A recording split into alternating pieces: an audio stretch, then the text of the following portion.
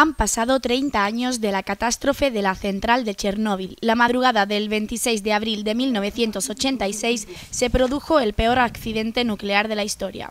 Más de 135.000 personas fueron evacuadas, contaminó amplias zonas de Ucrania, Rusia y Bielorrusia, y hoy día sigue causando muertes por cáncer. Todo ocurrió por un aumento súbito de potencia en el reactor 4 de la central que sobrecalentó el núcleo, lo que provocó la explosión y la liberación de una radiación superior de 500 bombas atómicas como la de Hiroshima. El silencio en la zona de exclusión aún contaminada es el principal recordatorio de cómo fueron arrancados de sus hogares los habitantes de Pripyat y de todos los pueblos vecinos.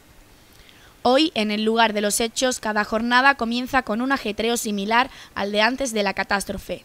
Miles de operarios construyen un nuevo sarcófago que a finales de este año deberá sustituir la primera y precaria cubierta con la que se frenó la emisión de radiación poco después del accidente. Cada día cientos de trabajadores viajan desde una localidad a 50 kilómetros fuera de la zona de exclusión para acabarla cuanto antes y asegurar un siglo sin escape de radiación.